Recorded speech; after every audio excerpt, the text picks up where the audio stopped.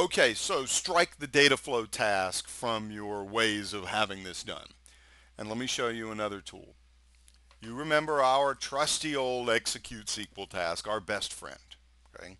So you're going to take your execute SQL task. You're going to connect up OLADB. Make your connection, same one I did before, just to your database.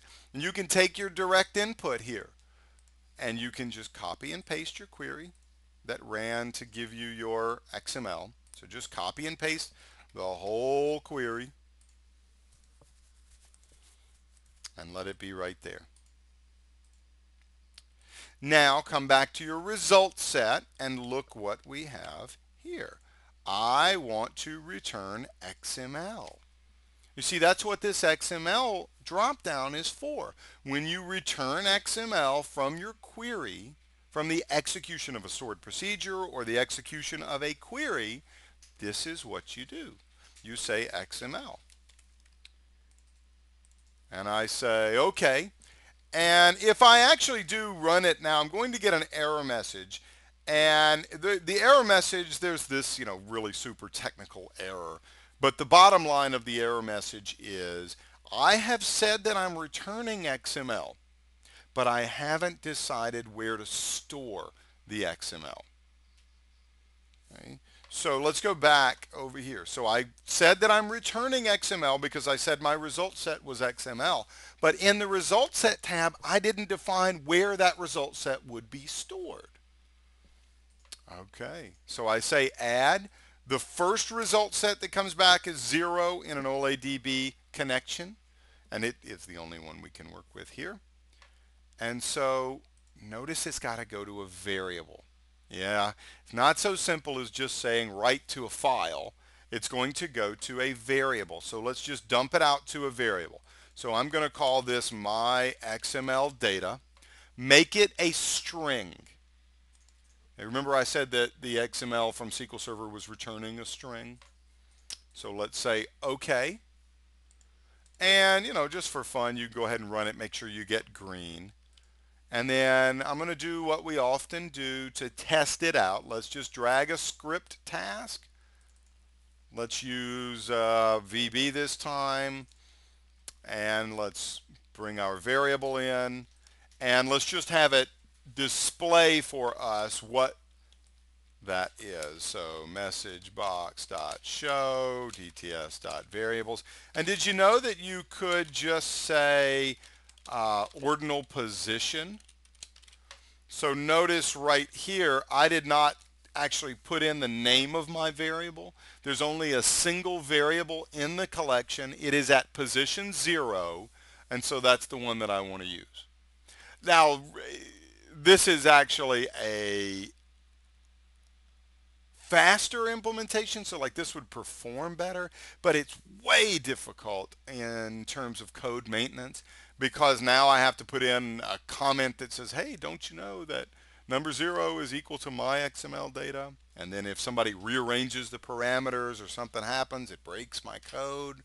So not necessarily a great practice, but I thought I'd show it to you in case you run across that in your code.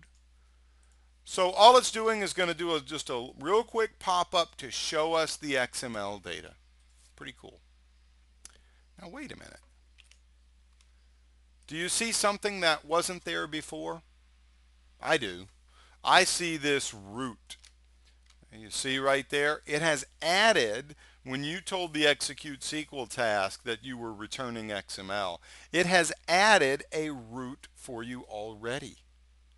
So you might want to modify your query to take your own root out.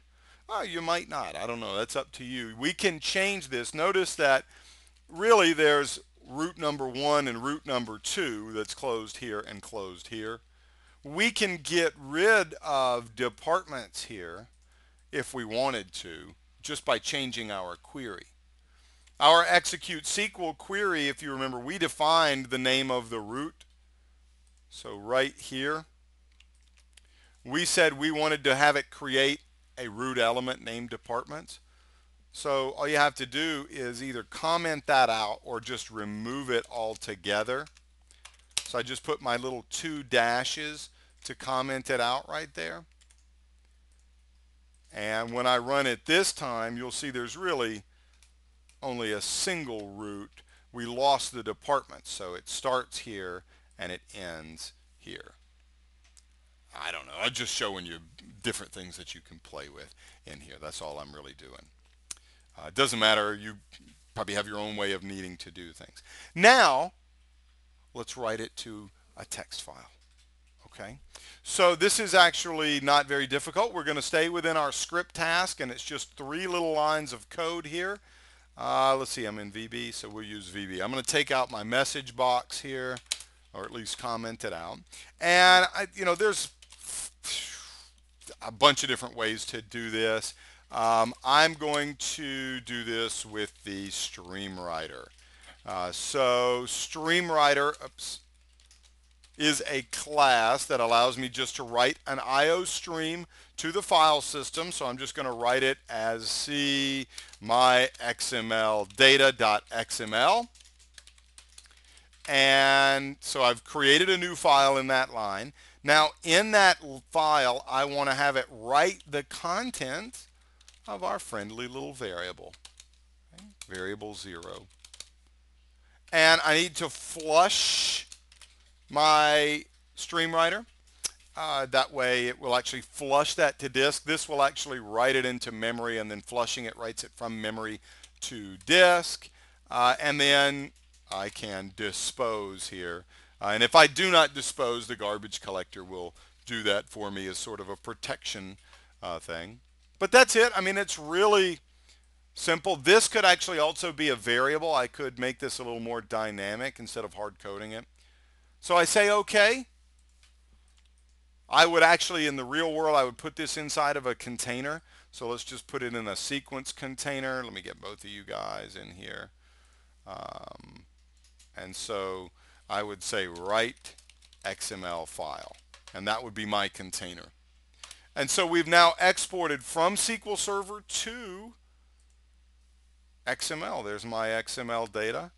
And sure enough, it did exactly what we asked it to do. So it's not difficult to export from SQL Server to an actual physical XML file. It's just that you have to work at it a little bit.